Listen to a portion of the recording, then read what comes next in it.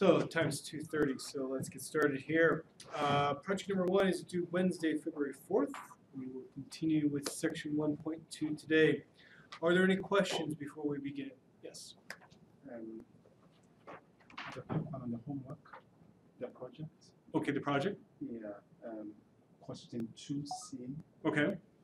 Are you wanting us to have a plot as well and make a comparison with the 2B?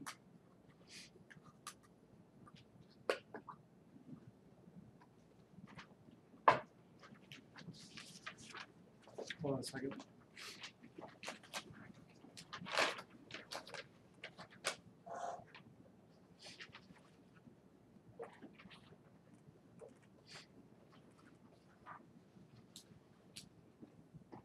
So in 2B, I'm sorry. In 2B, you're supposed to make a plot. Yes. And in 2C, are you supposed to make a plot as well as the likelihood ratio, confidence interval, and make that comparison with the B part? Well, part B, you're making the plot for the likelihood ratio interval, right? Construct a plot of the true confidence levels. So part B is making the plot of the profile likelihood ratio. Not profile, excuse me. The likelihood ratio interval. The true confidence levels. Part C, when you're making the comparison, note that you already have the plots for the other intervals. Yeah. So if you want, you can remake those plots, but you don't have to. Right? Good. Because the plots would be in the book. The plots would be in the book. Okay. So does that answer your question? Okay. Yes. I kind of have a question that goes along with that for part C. So when you want to which of the intervals is the best, do you want to just talk about in general for all values? In general. So not just for that one. Well, I mean, you might say, well, some are better, let's say, for middle values of pi, some are better for larger values of pi. You know, there could be more than one conclusion that you could have, not more than one conclusion, but you might conclude, you know, more than one interval will be okay in a certain situation. Okay. Okay. Any other questions? Yes. I have two. They're kind That's of fine. just clarification questions. Sure. For 2A, Yep. Do you want us to use, can we use the binom.conf function, or do you want us to use the code that you provide? You can use the easiest, which is the binom.conf, but you can use the other one if you want to. Okay, I think I need the The other one's more just as a demonstration tool. Okay. And then for number 1, when we kind of have to talk about the assumptions, do you want us to talk about just the assumptions in general for this particular problem, or do you want us to talk about where this problem might not meet the assumptions? Or just a general discussion? Just a second.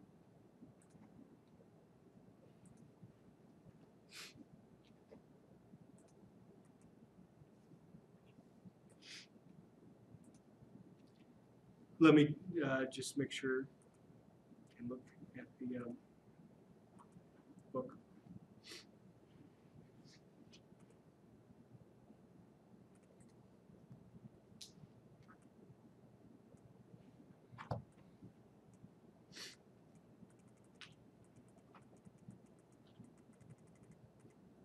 I'm used to always having my book with me.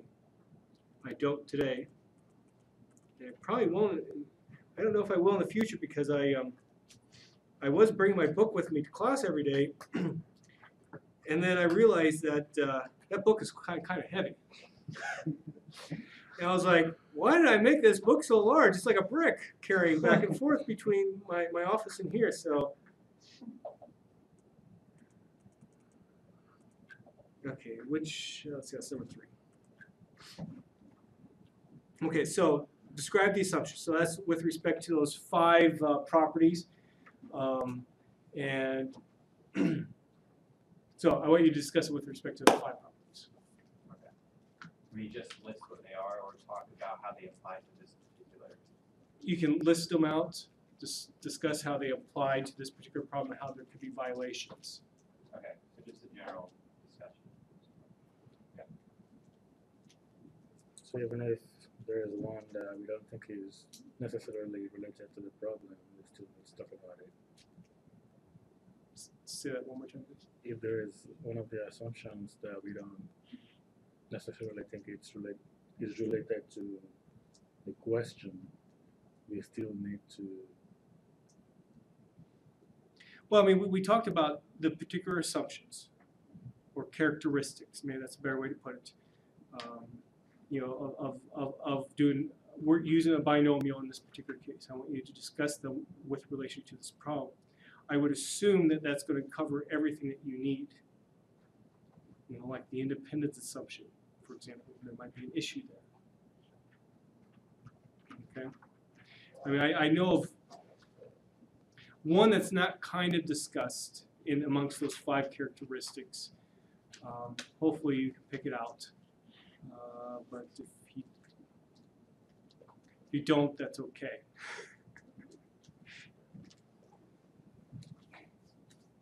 Well, it's I think it's more indirectly related to those 5 characteristics. Other questions? Okay.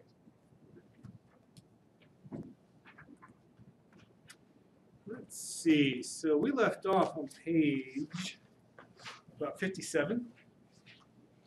So we were doing, we were trying to compare 2 probabilities of success. So we have 2 groups, we have 2 probabilities of success, and we want to compare the 2.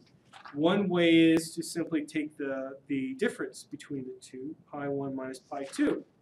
And we looked at how one could use a walled confidence interval to do that. We discussed there are problems with it, and we'll actually see some nice plots that really display those problems. So it would be nice if we had some kind of alternative confidence interval for pi 1 minus pi 2. And, well, maybe there's not as many confidence intervals out there for pi 1 minus pi 2 as there is for pi, but there are better alternatives.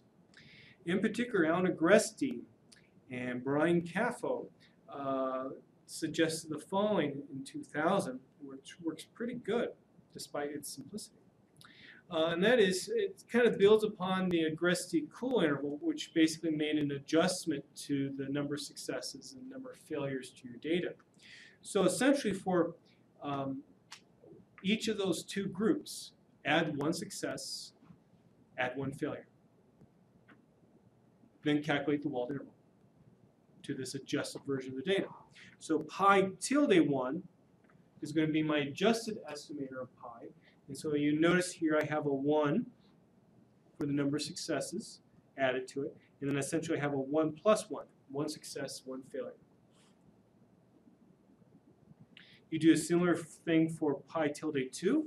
And then you just, again, calculate the walled interval with this adjustment. Notice in the variance part here how that plus 2 pops up for your sample size.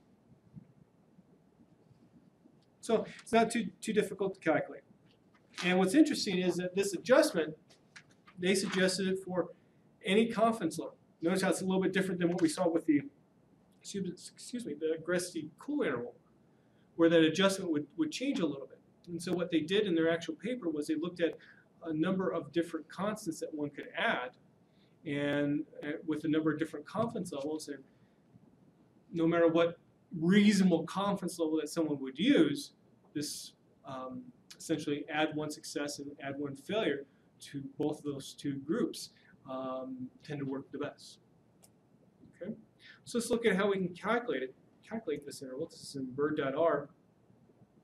So if you might remember from last time, we have a contingency table that's denoted by C.table, and actually that is the wrong one. That's for an example later.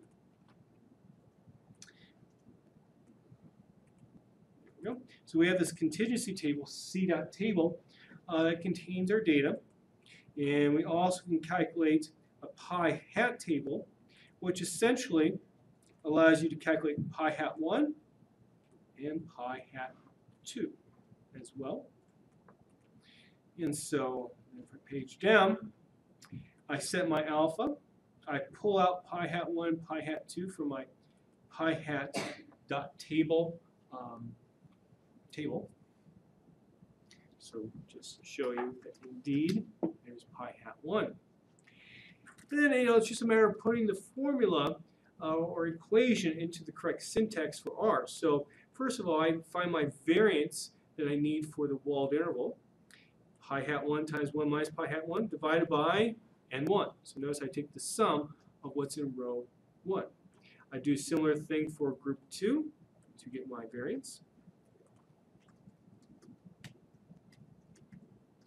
And there's my variance. And now, again, pi hat 1 minus pi hat 2 plus the value for my standard normal times the square root of the estimated variance. Do all the math, and there's my interval, negative 0.11 to 0.06. Okay, so that's the wall. Aggressive scaffold, basically it's exactly the same thing, but notice how I have plus 1s, and I have plus 2s in there. So that interval ends up being negative 0.103 to 0.077. It's not too different, but it is some. Okay, so that's shown on page 158. Now, if I were to ask you then to give me an interpretation of this interval, what would you say? Let's do the aggressive scaffold interval. What would be a proper way to interpret this?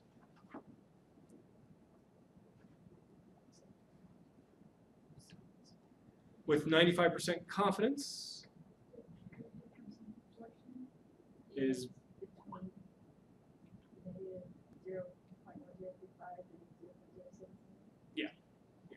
that's simple. You might want to say the difference between group 1 and group 2, so because that helps someone understand that you're taking pi 1 minus pi 2 versus pi 2 minus pi 1, or you can even be more specific than that. Another way to phrase the interpretation that especially stat students would hear in a Set 883 course is that you would say, well, my confidence interval is negative 0.035 to 0.0778. And then I would expect 95% of the time that all similarly constructed intervals would contain pi 1 minus pi 2. That would be another way to interpret that using what's again thought of as the frequentist interpretation of what a confidence interval means.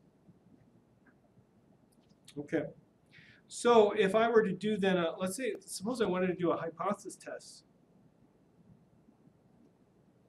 Suppose I wanted to do something like this.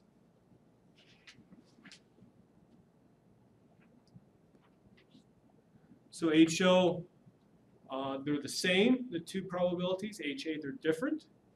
So as I kind of already have there, we see that 0 is in the interval. So that means, yeah, the null hypothesis could be true. So I would say don't reject the null hypothesis. There is not sufficient evidence to indicate a difference in the two probabilities. So what does this mean in terms of the original problem, though, with the Larry Bird data? In that context of that problem, what would this mean? Independence.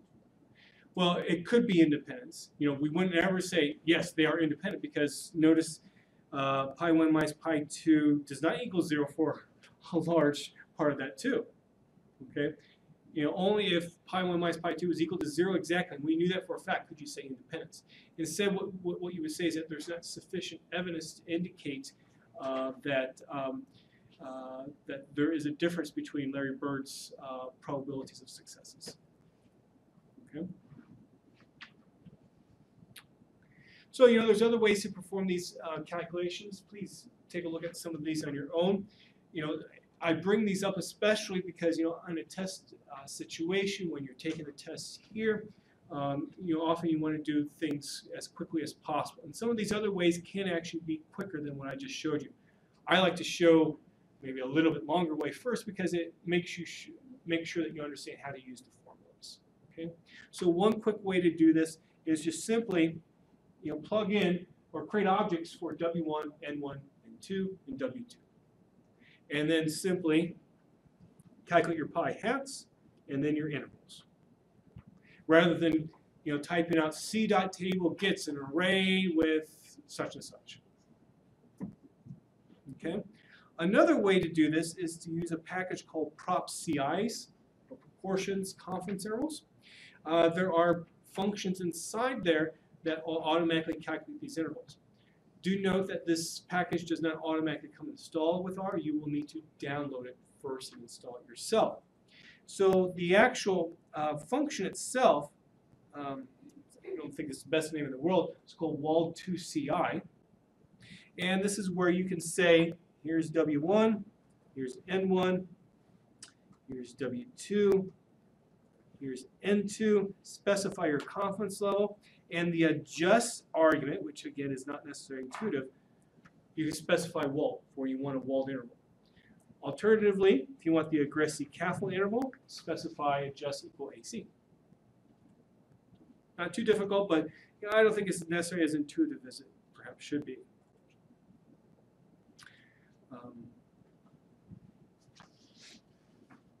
It's interesting. A few years ago, actually, I found a problem with their coding, and they actually were not calculating those intervals correctly. And I let them know about that, and now they have corrected it, fortunately. So let's talk about true confidence level. So I said, you don't want to use the wald interval here. All it deals with then the true confidence level.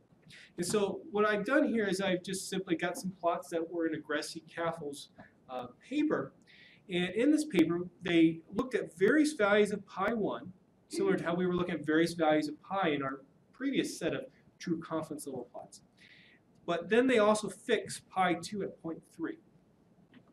And this is what they get. Let me make this a little bit bigger.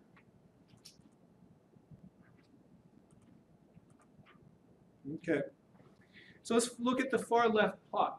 This is for N1, N2 equal to 10. So obviously it's not a large sample size at all. Again, pi 2 is fixed at 0.3. We have values of pi 1 on the x-axis of my plot.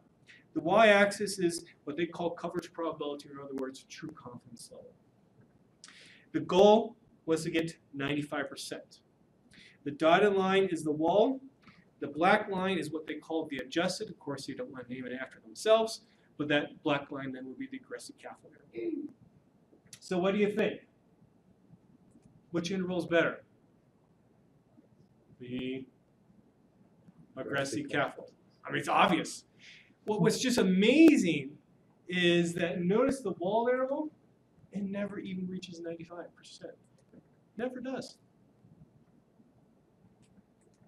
But even with this small of a sample size that we get here, aggressive-Caffel is doing a pretty decent job.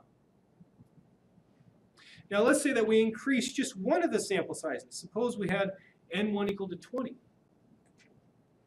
So you would think that, well, yeah, you're increasing some of the sample sizes, so that would mean then the wald's probably going to get better. Is it? No, in fact, actually, it's getting a little bit worse.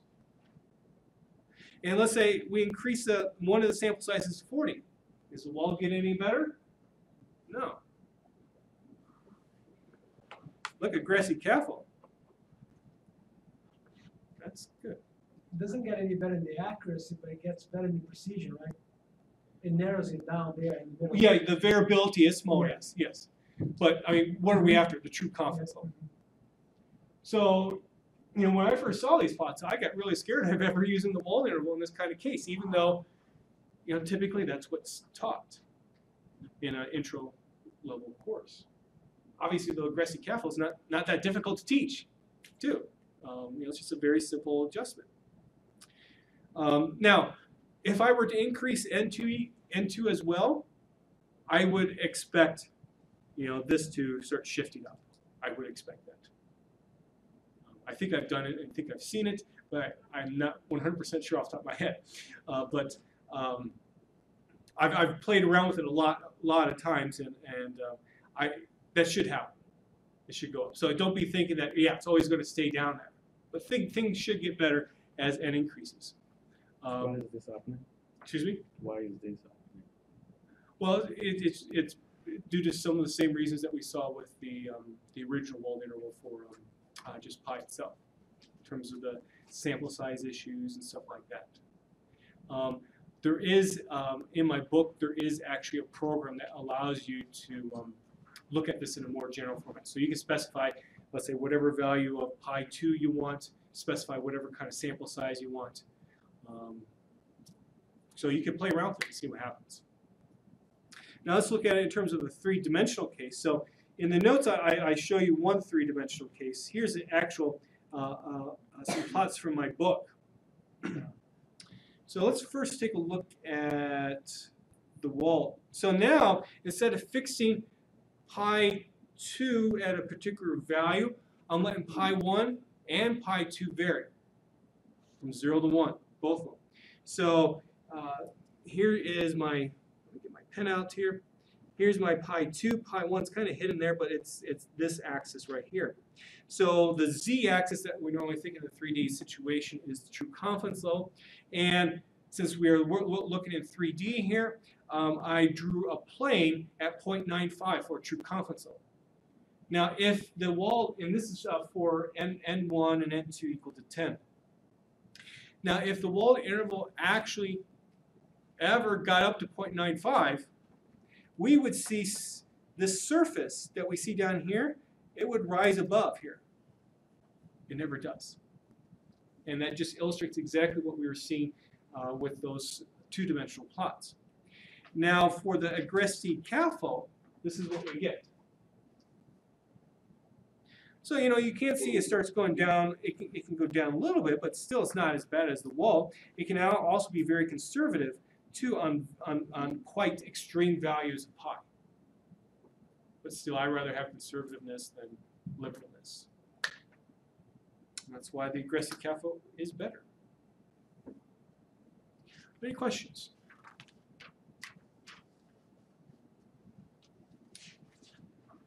Okay, page 63 then.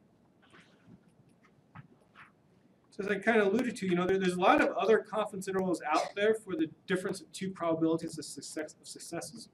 The aggressive CAFO is a really good interval. It's easy to use. That's why I focus on that. Another interval that's very good too is the score interval.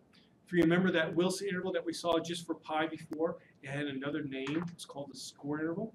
But one could also do what's called a score test for a hypothesis of pi 1 minus pi 2. We'll actually see that very shortly here. You could do a score test and also invert that test to do the interval. Now, why don't I talk about that particular interval here? The reason is because there's not a closed form solution, so I can't write out a simple equation for it. You have to use numerical iterative methods to find the values of pi 1, pi 2 that satisfy essentially a null hypothesis. Anyway, but there is a function that is available for it in R, and I do mention it actually on page 165. It's called the diff score CI. You're welcome to use that at some point, but we're just going to focus on the aggressive CAFO interval in this class. Okay, so let's make sure that you understand how these true confidence levels are found. Now, if you remember when we did a confidence interval for pi, if you remember we had a nice little formula that allowed us to find the true confidence levels. Oops. Just write it out real quick.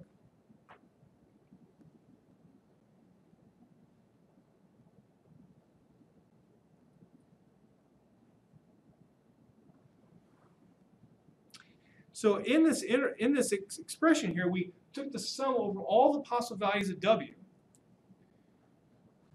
and we calculated this IW. Does anyone remember what that IW was? It was an indicator function, which basically meant, is my true value of pi inside my interval for w equals 0? Is it for w equal 1? Is it for w equal 2? And then what was the rest of this portion here? The binomial probability. In other words, this would be probability, let's say my random variable w is equal to a particular value of w. Okay. So how about a confidence interval for pi 1 minus pi 2? How would we calculate that? How would we calculate the true confidence level?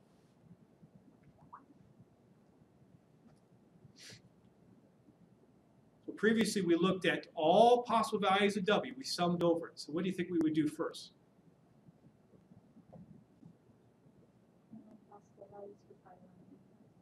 Not pi 1, pi 2, but no. What's my random variable? W's. The W's vary. So we would do this. Take the sum from W1 is equal to 0 to N1. Take the sum from W2 equals 0 to N2. Okay? Now what would we do?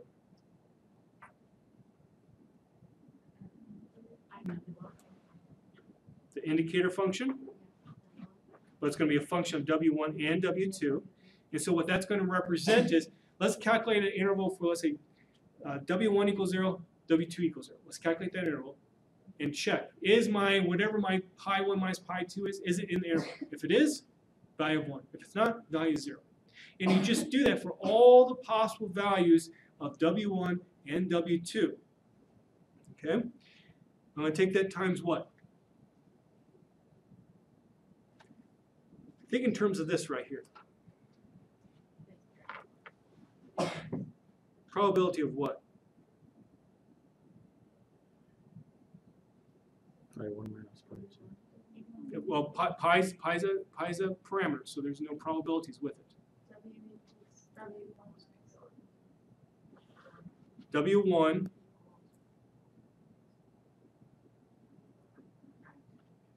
is a joint probability. What? Yes, they are independent, so we'll simplify that shortly. But just like this here, where I had the probability W, my random variable, is equal to a particular value that W can be, I need to do exactly the same thing here now with W1 and W2. Now remember, with the way that we have our contingency table set up, W1 and W2 are independent. So, just like in your first stat course where you learn, for example, if you had probability A intersect B, if A and B were independent, what would this be? Probability A times probability of B. So what happens then is that this simplifies down to the probability of W1 is equal to W1 times probability W2 is equal to W2. Okay? Then what's the probability W1 is equal to the little w1? Well, let's just say a binomial distribution for W1. Then do the same thing for W2, but a binomial distribution for W2. That's how you find the true confidence level. So one last question then about this is, how many different terms are going to exist? Oops, didn't want to add. Just erase up there. Okay. How many different terms are you going to have to sum over? So here, just to make sure you understand what I meant, this sum is over how many terms? N plus 1. So how many different terms are you going to have to sum over when you do this?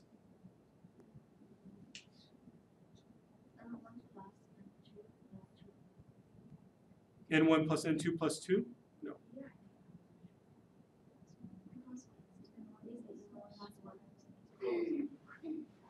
There you go.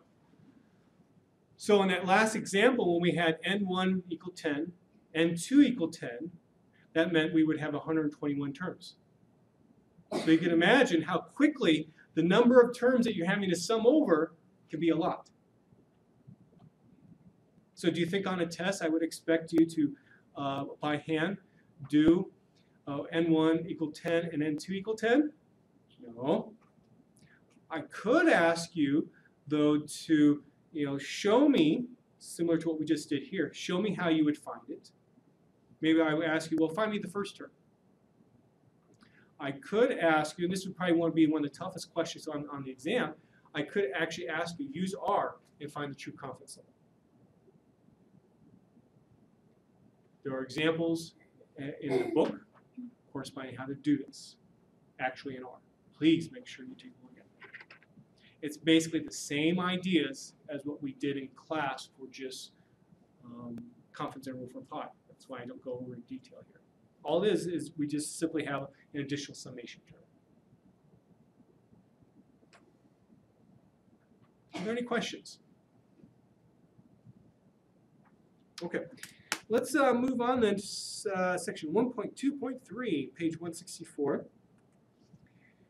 So we're going to talk about, oops, wrong file.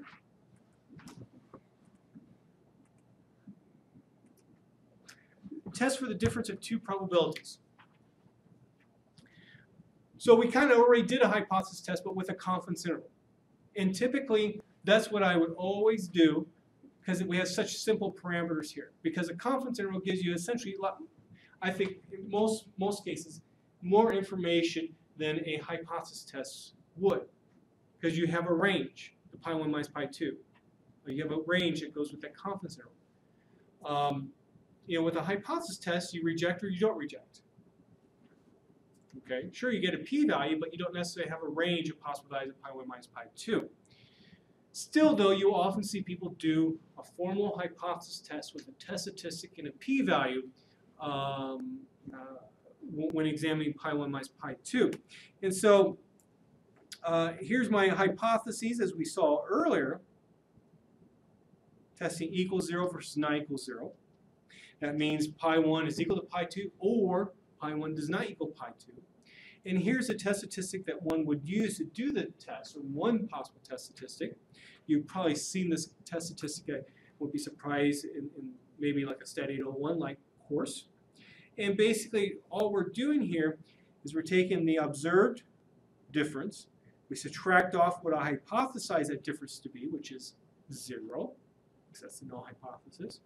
And we divide by here what might look a little bit unfamiliar at first. And all this is just essentially, in the end, the estimated variance for pi hat 1 minus pi 2 if the null hypothesis was true. Okay. Well, if the null hypothesis wasn't true, you wanted to get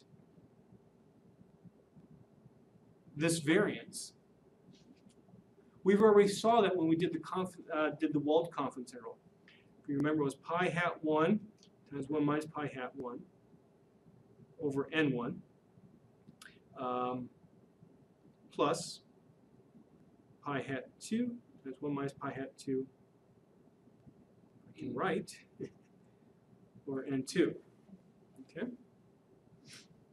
Now, in order to incorporate the null hypothesis, that basically means that pi 1 and pi 2 are equal.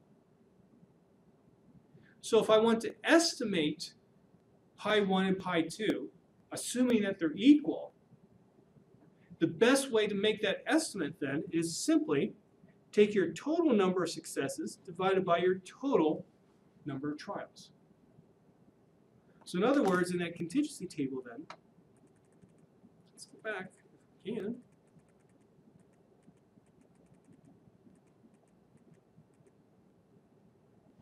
There we go. So all I'm doing is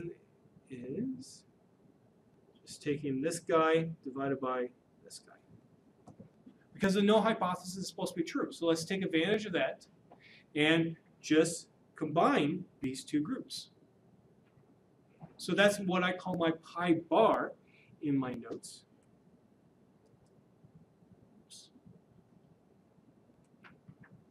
So look what happens then if I have these pi hat 1s and I replace them all with pi bars. Well, I got exactly the same numerator for both of those expressions. I can factor out that as I do here, and then I'm left with then 1 over n1 plus 1 over n2.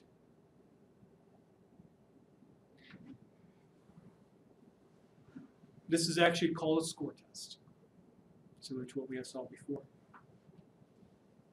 Are there any questions about the origin of this test statistic? Again, that could be like a short answer question on a test. Tell me, how does this test statistic actually come about? Similar to what I just told you now. Why do we use this? Okay. Are there any problems with unequal sample sizes for that test statistic? Well, I mean, look where the sample size is. Now, obviously, though, when you're calculating this pi bar there, if you do have quite different sample sizes for the two groups, obviously one group is going to be more heavily weighted in there than the other group. It is the MLE under the null hypothesis. Excuse me? Use the question use the unit as the statistics. I'm sorry, I'm not following what you're saying. Maybe pi bar is the MLE of pi 1 and pi 2. Pi bar is the MLE assuming the null hypothesis is true. Okay? I mean, I don't think it's necessarily important here, but that's what it is. Because what does the null hypothesis say? Pi 1, pi 2 are the same. And with our binomial distribution then, essentially equivalent. With, obviously, you have to worry about what n1 and n2 are, but essentially.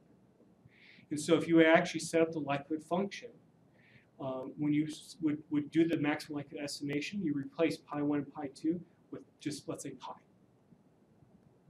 And if you do the maximum likelihood estimation, you get the pi. Let's see. Now there's another common way to do the hypothesis, and I'm sorry, I should say. So how do you decide if you reject or not? Well, simply, if the absolute value of z0 is greater than the 1 minus alpha divided by 2 quantile from a standard normal, you reject. Well, let's think about this in an intuitive way. You know, pi hat 1 and pi hat 2, they're two estimators of the two probabilities of successes. If they're similar, then that z0 is probably going to be close to 0. If they're different, indicating, ooh, maybe there's something going on here, the two probabilities of successes are different. Well, if pi hat 1 minus pi hat 2 are different, what's going to happen? Well, then z0 is going to be, let's say, large in absolute value. So that's why we reject whenever the absolute value of z0 is greater than this quantile. Now, there's another way to do this kind of hypothesis test. It's called a Pearson chi-square test. Probably you've heard of a Pearson chi-square test. It's used in a variety of different places for a number of different things. And all of them have a common characteristic.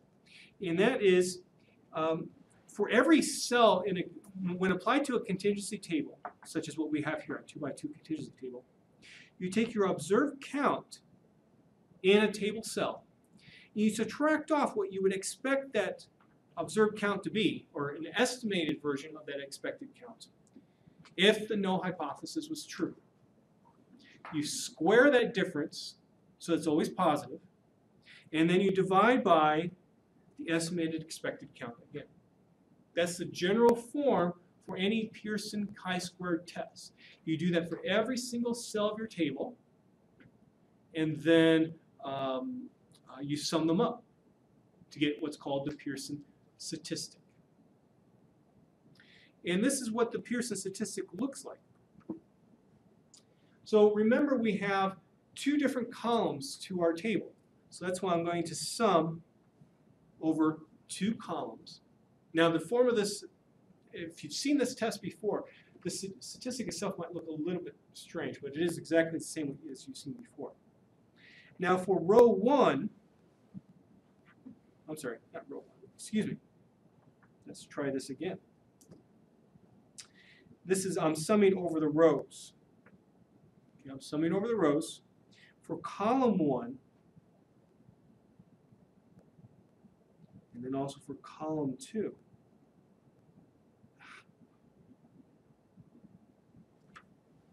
These are the days I wish I had a Surface Pro 3 so that I get the right angle of writing on my Surface Pro 2.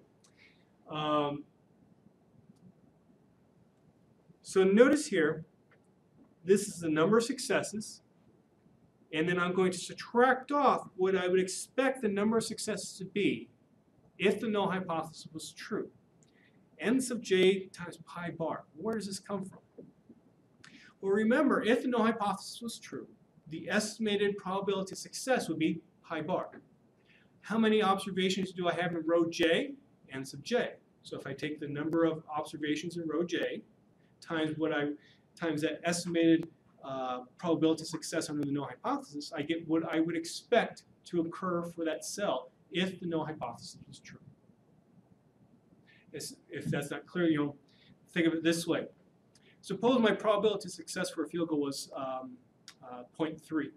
I attempt 10 field goals. How many would you expect to be successful. 3. That's essentially all I'm doing here. Okay? I square it, and then I divide by that estimated expected count again. Now I do exactly the same thing for column 2. Remember, column 2 represents the failures. How many failures do I have in row J? NJ minus WJ.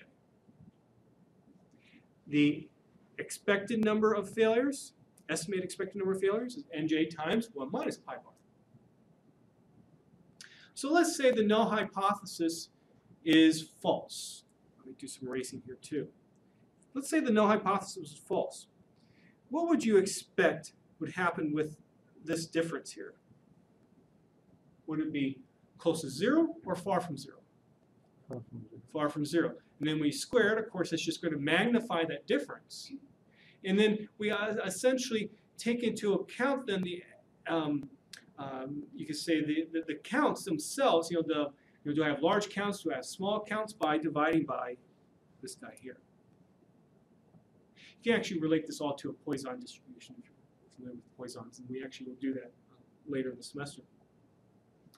And then, so if the null hypothesis was false, then I'm going to have a lot of these terms that are large. I'm going to be summing them up. So do you think we're going to reject HO or not reject HO if this sum is large? Reject. So what we're going to do is look for large values of x squared. If we find large values, then that tells us reject HO. Pi 1 does not equal pi 2. Well, how large is large? That's where the chi-square distribution comes in. And so we're going to compare this to the 1 minus alpha quantile from a chi-square distribution with 1 degree of freedom. I have a question. In the formula, why do we have the squared terms in the numerator? Why do I have this square here? Yeah. An intuitive way to think about it is that suppose you didn't have a square there. Then let's say big positive differences and big negative differences would kind of cancel each other out. So that's why we're squaring it there to put it only on a positive scale. Okay? There are some more mathematical reasons if you do relate this to a Poisson distribution while you're doing that. Now one can actually simplify this expression here just using some algebra and get that.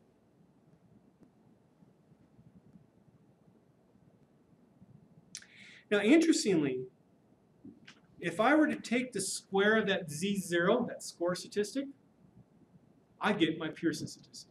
You can actually mathematically prove that. So the score test and the Pearson chi-squared, the Pearson, sorry, I want to make sure I'm using the right, yeah, I did say chi-squared. The Pearson chi-squared tests, those two statistics are exactly the same. And thus they will always give you exactly the same result. For another reason, that is, if you've never heard this before, if you square a standard normal random variable, you get a chi-square 1 random variable. That's something you would prove, for example, in Stat 883. So, if you want to prove it to yourself,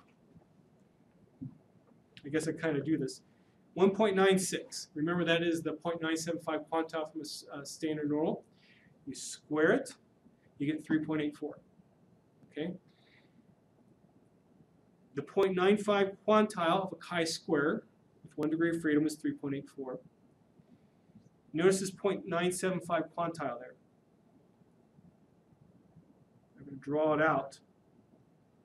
Here's 0.975. And let's also, this is a normal distribution, in case you can't tell. If I were to put 0.025 on that side as well, so the positive and negative version of 1.96, notice the area here is 0.05, which is exactly the same area as the tail there. Without going on the details. So you always get the exact same result, no matter which way you do it. Let's take a look at an example.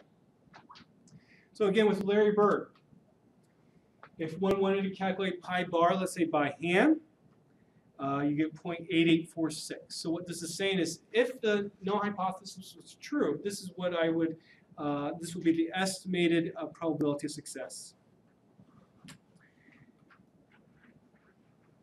from my table, and I can calculate, let's see, 251 divided by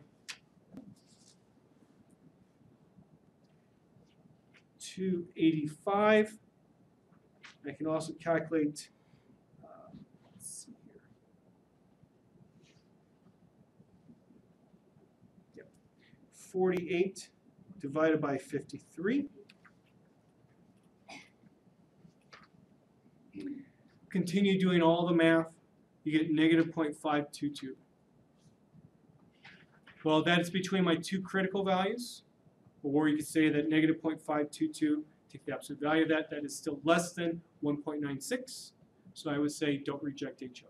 There's not sufficient evidence to indicate that the probability of success on Larry Bird's second free throw is dependent upon what happens on the first. How can we do this in R? It's fairly simple. There's a function called prop.test where I can simply put in my 2x2 table as the first argument, specify the confidence level that I want, and then I'm going to specify correct equal false. The default is true, and what this does, it does what's called a continuity correction, which causes the test statistic to be a little bit different from what I'm calculating. Continuity corrections are really not needed anymore. They're basically what they were before was ways to try to get a better distributional approximation when needed. If you were ever to question distributional approximation, there are other alternatives that we will discuss later in this semester. In this case, trust me, we do not need to worry because we have pretty large sample sizes. And this is what I get.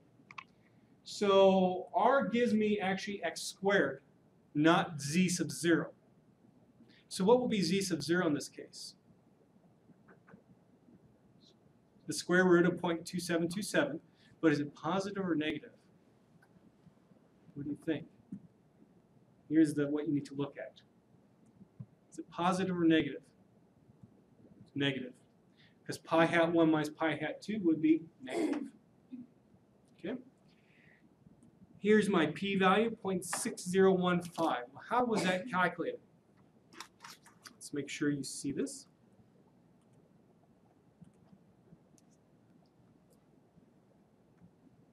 So let's let a random variable x have a chi-square 1 distribution. The p-value is the probability x is greater than 0.2727. That's it. So again, with the p-value, you're always looking at how extreme you are.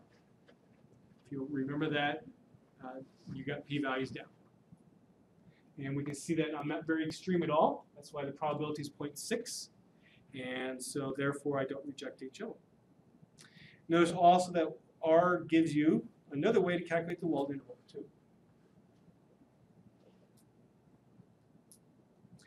One other way, I know there's a lot of different ways to do this. One other way to do this test that we just did, there's a function called chi-sq.test. In this particular function, you just simply put x equal c.table. You do not want a correction, and of course you get exactly the same thing. Now why am I showing you multiple ways to do the same thing? Well, later in the semester when we have larger contingency tables other than 2x2s, we will have to use the Pearson chi-square test only. We won't be able to simply use that score test. Are there any questions? Okay. There's one other thing I want to mention in this little subsection, and that is, suppose you wanted to do a likelihood ratio test. Remember likelihood ratio test from the end of section 1.1? You could do a likelihood ratio test here too. And this is what the test statistic looks like. Well, how did this come about?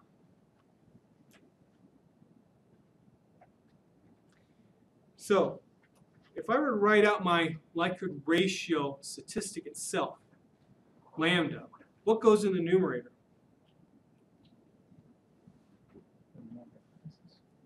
It's under the null hypothesis, but what exactly is in there? Give me just the name. My likelihood function. Likelihood under HO. In fact, the maximum possible value of that likelihood function under HO. What goes in the denominator? H. Maximum of the likelihood function under HO or HA, or HA, HO or HA.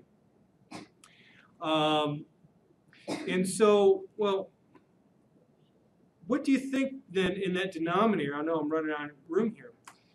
In that denominator, what's that likelihood function going to look like? We actually saw it earlier today. We actually talked about it, kind of.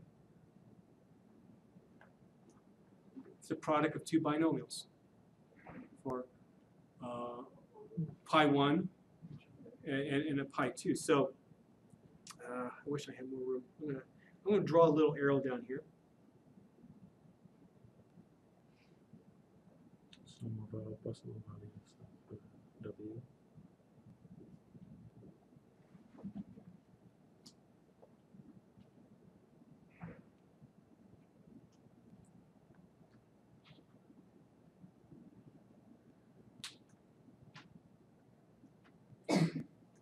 Okay. Now what you need to do is put in the simple maximum likelihood estimates for pi 1, pi 2. So pi hat 1 would be W1 divided by N1. Pi hat 2 would be W2 divided by N2. What will go in the numerator? Yeah, exactly the same thing, but you would have pi bars for all the pi's. If you take negative 2 log lambda, do a little bit of algebra, this is what you get. And again, you similar to what we did for just a hypothesis test for pi itself, you you can approximate the distribution with a chi-square 1 and do the test from there. I don't focus on the test too much in my book at this stage, and I'm not going to ask you a question about the likelihood ratio test for this particular case here. The reason being is because research has shown that actually the previous ways to do it are better. And in fact, what's interesting, just a little side note, so Lawrence is a professor, or he's probably retired now, up at Minnesota Department of Statistics. He is my academic great-grandfather. Does anybody know what I mean by that? Yeah, so he was my advisor's advisor, I think. Something like that. If you're ever really bored someday, go to do a Google search for mathematics genealogy. There's a website, I think it's hosted by like North Dakota State or something like that. And if you're in the mathematical sciences, I mean math, computer science, and statistics, you can trace back lineage by typing in, well, eventually when you get a PhD, by typing in your name, and you can see, you know, how far you go back. I can trace my roots all the way back to the 1600s. Now there's an academic researcher who just has too much time on their hands, but still it's kind of interesting. If you've ever heard of Tukey, for example, Tukey is an academic great-grandfather of mine. Anyway, I think you can actually even have posters made that shows your family tree. Okay, let's move on here. Let's talk about relative risk. All of you have seen relative risks, I would bet, before, but you might not have known that they're called relative risks, or maybe you didn't even know exactly what the correct interpretation would be for them. The reason why I say that is because relative risks are often mentioned in the news media. So you'll see something as I just shown here in a very general format. So imagine, you know, maybe you're watching some kind of news program on TV, or maybe you're reading something online for an article, and you see something like this. The researchers showed that an individual was blank times more likely to get some disease if they did this rather than doing this. So, you know, maybe something like researchers showed that an individual was 10 times more likely to get lung cancer if they smoked versus they did not smoke. Okay, that's what I'm talking about. This is called a relative risk in a statistical context. Okay. Let's talk about why relative risks are important. So relative risk allows you to compare pi 1 and pi 2, just like what we did before, in terms of we were comparing pi 1 minus, we were comparing pi 1 pi 2 by a difference. Except for we're going to do this comparison a little bit differently. So to help motivate this, suppose you had the following scenario. Maybe you're working with some clinical trial information, and a person was either given a drug or a placebo. So you want to know, does this new drug cause adverse reactions? And so pi 1 is the probability of success, or probability yes, adverse reactions do occur for the drug. And suppose that probability is 0.51. For the placebo, suppose it's 0.501. And you can see if you took just the difference between the two, there's not a big difference at all. You know, relatively speaking, there's not a big difference at all. Notice that I use the word relatively. So compare that 0.009 to 0.501, for example. That's what I mean by relative. Now, though, suppose you have the following scenario. The probability of an adverse reaction is a lot less. 0.01 for the drug, 0.001 for the placebo. It's the same difference that we saw before. But that 0.009 is a lot better in relativeness to your probability of success probabilities than what we had previously. And so because of that, oftentimes we want to maybe emphasize that relativeness. Because if you look at this and you think, let's say that you are somebody who might be interested in the drug, and you see that your chances of having adverse reaction, while still small, are still a lot higher by taking the drug, relatively speaking, than the placebo. That might make you think twice about taking the drug. So what the relative risk does then simply is just takes pi 1 divided by pi 2. That's it. That's all there is to it. We're going to denote this relative risk by RR. So in that second scenario, that second table there, my relative risk is 10. Now let's be very careful about how we interpret this value of 10, because especially in the news media, this interpretation is not always done correctly. And especially we will, in addition to some of the stuff I have here, so I have a lot of interpretations as you will see in the notes, just to make sure you can get it right. In addition, this relative risk is often mixed up with something called the odds ratio that we briefly talked about in class before. And so sometimes in the news media, they will be actually interpreting an odds ratio as a relative risk or vice versa, which is too bad, because they are different measures. So anyway, let's focus just on relative risk. So this 10 means the following. An adverse reaction is 10 times as likely for those individuals taking the drug than those individuals taking the placebo. That seems to make sense. Okay? And if I take 10 times 0.001, I get 0.01. Another way to word this is the probability of an adverse reaction is 10 times as large for those individuals taking the placebo than those individuals taking the for those individuals taking the drug than those individuals taking the placebo. And again, it just comes down to 0.01 times 10. It's 0.01. Okay? Some of the key words there is the word as. I'm making that direct comparison there. Now note the word likely and probability, at least in statistics, they essentially mean the same thing. Okay? They essentially mean the same thing. So that's why I use those two different words there. Here's another way that one could say it. An adverse reaction is 9 times more likely for individuals taking the drug than those individuals taking the placebo. Again, emphasize the word more. I'm not talking about as anymore. I'm talking about how much more. Also, you can say the probability of an adverse reaction is 9 times larger for individuals taking the drug than those individuals taking the placebo. My book talks about this some more, but we're going to spend some time here talking about this too. The differences between the wordings there.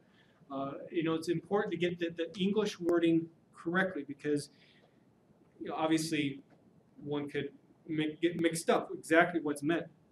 So one essentially uses RR, and one essentially uses RR minus 1. Okay. Well, what does, and here's some reasoning behind this.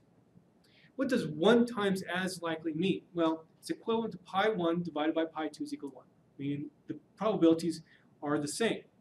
What does 2 times as likely mean? Well, again, what I was kind of doing on demonstrating when I was writing it out. Pi 1 is equal to 2 times pi 2. Now, 2 times more likely is equivalent to pi 1 divided by pi 2 is equal to 3. That more then is what's causing the difference. I think the easiest way to think about it, to understand fully what the difference is, if it's not totally clear, is to take a look at this example.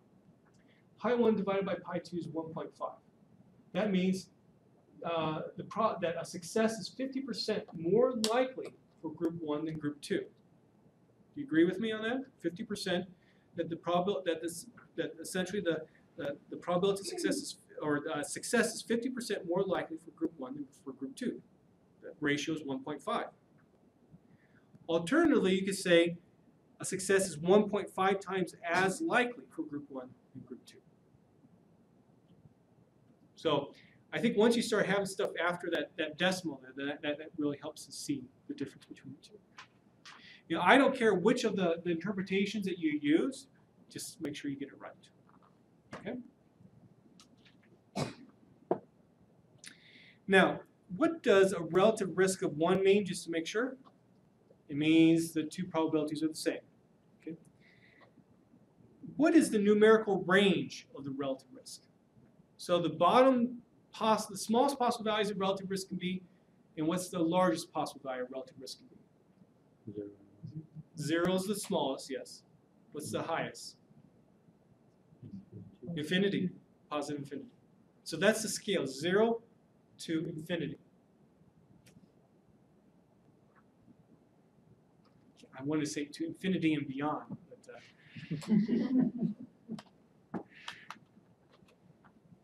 so, well, how do I estimate the relative risk? You do what you would expect. You put the hats on top of the parameters. So the estimated relative risk, notice how I have a hat on top of RR. It's just pi hat 1 divided by pi hat 2. That's it. This is the MLE, maximum likelihood estimate. For those of you who have taken STAT 883, you might have heard the invariance property of maximum likelihood estimators. That's why this is the MLE. If you haven't heard of it, don't worry about it, just believe me, it's the MLE. So if that's the MLE then, remember, I have all these nice little properties of maximum likelihood estimators I can start using if I think of RR hat as a random variable. Because remember, all maximum likelihood estimators for a large sample have an approximate normal distribution with a mean that's essentially equal to the parameter that they're trying to estimate, and a variance that's based upon then the second derivative of the log likelihood function. Okay, so I could use all that now to my benefit to try to find a confidence interval for the relative risk, just like what we did for a confidence interval for pi. So I could find, let's say this, relative risk hat plus or minus the value for my standard normal times the square root of the estimated variance of RR hat. Right? That's what I could do for a walled interval. Remember, we have issues with walled intervals. So instead, what some research has shown is that don't use that interval. Instead, use something a little bit different. You might have seen in other places in statistics where if you take a transformation of a statistic and work with that transformation, you often get a better distributional approximation. Same thing happens here. So how about we instead work with the log of the relative risk? So let's find a confidence interval for the natural log of the relative risk first. How do I find that? Well, use the same idea as we did up there. The estimator plus or minus the value for my standard normal times the square root of the estimated variance of that estimator. That's a walled interval for log of RR. Of course, though, what do we really want? We don't care about the log of RR. We want RR itself. We want the relative risk itself. So, of course, if I take e, the exponential function, raised to the log RR power, what do I get? RR back. So let's do that here. Simply, we are going to use the exponential function with that interval that we just saw, and that's my interval for just the relative risk itself. How do I calculate this estimated variance that's in there? Here's the expression for it. This comes about through using what's called the delta method. Don't worry about the derivation. If you're a stat major, take a look at Appendix B, because the delta method is an extremely important tool in statistics. What we're going to be concentrating on here in this class is just simply applying this expression. Notice in this expression, you have W1 and W2 in denominators. What would happen if you have 0 successes for group 1? Big time problems. So kind of as an ad hoc solution, what's often done is that you can, let's say, use 0.5 for W1, if that were to occur. So let's apply this confidence interval now to a data set that we saw, I believe, last time or the time before, this polio vaccine clinical trial data. And, excuse me. So we are on page 73 and 74. So just a review of how I get my data into R. So again, I use the array function. I use the data argument with it, and I put my data in. Do I put it in by columns or rows? I put it in by columns. So notice 57 and 142 is the first column in that contingency table. Then I put in the second column. I know intuitively I want to put it in by rows, but this is just the way that this is set up. Then I specify my dimension, 2 by 2 table. The names for my dimensions goes in my dim names argument. And if I put that all in the C.dot table, there is my contingency table. I'm going to find my pi.hat.table as well, where I take C table divided by N1 and N2, which comes about through using the row sums function. So the estimated probability of getting polio if you had the vaccine was 0.00028. I'm going to put pi hat 1 and pi hat 2 into their own objects. Okay. So let's find the relative risk. It's very simple. Just take pi hat 1 divided by pi hat 2. I'm going to round to 4 decimal places. So I get 0.4024. So, vaccine was group 1, placebo is group 2. At least for our sample, which has the lower probability of getting polio? The vaccine. Okay. So let's see, do I have then the interpretation written there? Yeah, so this is on page 75.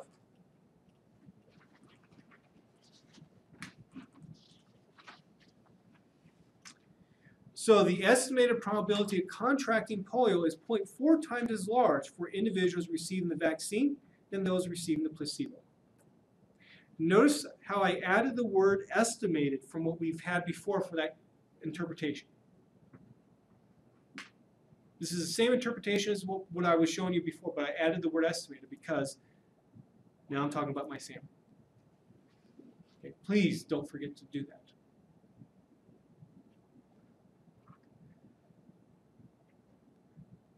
Now, another way that you could look at this too is you could look at this from a standpoint of risk reduction.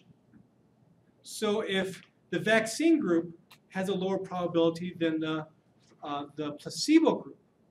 You might want to kind of turn things around here. So we can see here that essentially I have a 60% reduction in the probability of getting polio by getting the vaccine versus the placebo. So I took 1 minus that 0.4 there. That's often, in this kind of a setting, when you're comparing two different drugs and you don't want somebody to get that disease, that's often what's done. Let's talk about then the confidence interval. So first of all, I'm going to find N1 and N2 by just summing.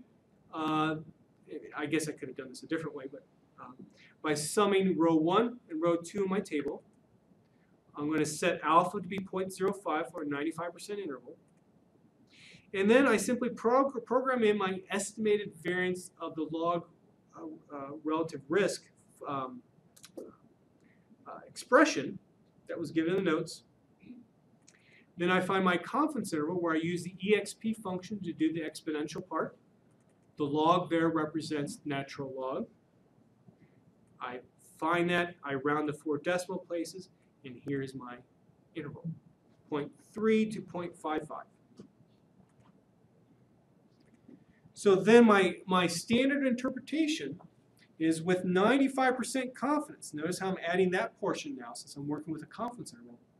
The probability of contracting polio is between 0.3 and 0.55 times as large for those individuals receiving the vaccine and those individuals receiving the placebo. Please, that blue part there in my notes up here, that was from previous version of these notes. I was revising it and I forgot to take it out.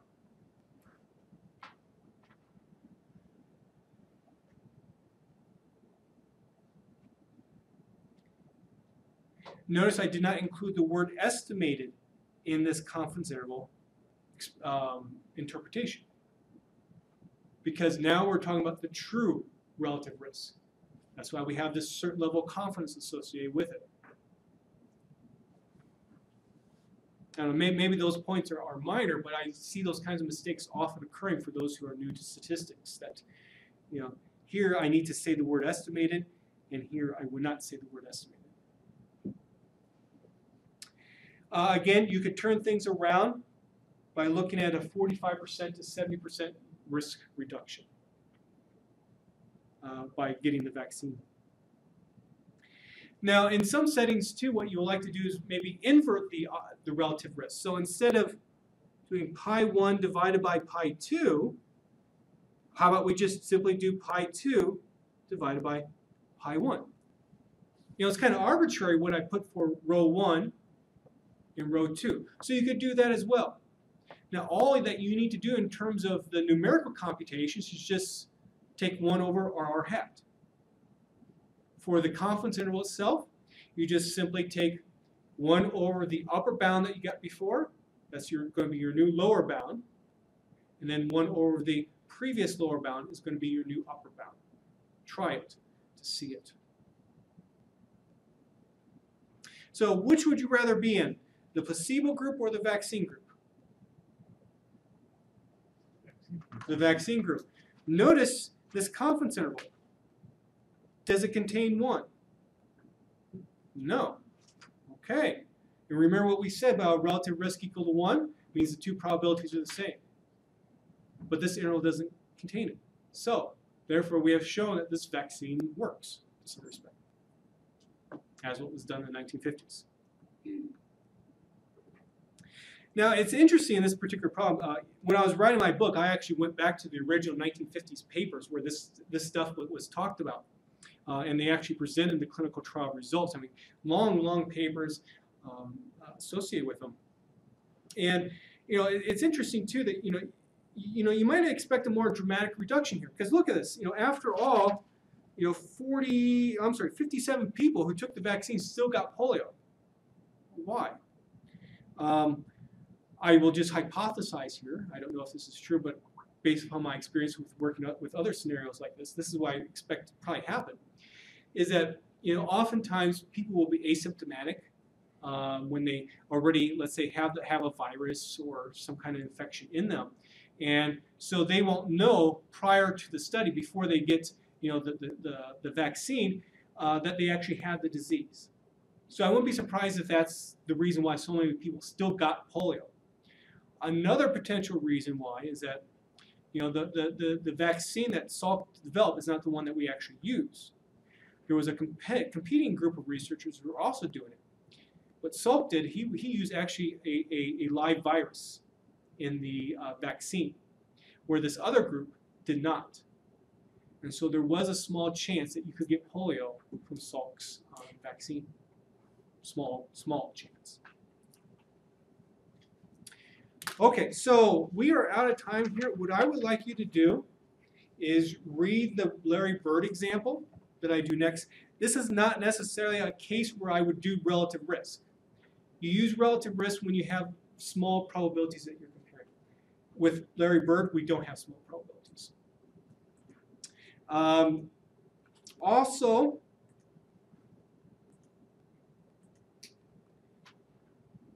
and I was hoping to go over this in class, but we're out of time. Make sure you can answer these questions. You could do it with respect to the polio example as well. Okay. Are there any questions? Okay, so I went over a minute or two, but you just got more for your money today.